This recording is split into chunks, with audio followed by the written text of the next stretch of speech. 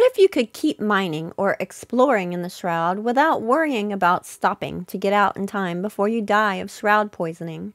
What if you never had to worry again about getting stuck at a high wall in the Shroud, and no matter how fast you try to dig your way out, you know you're not going to make it? There is a way to take these worries away, and even to transport those heavy mined resources home quickly.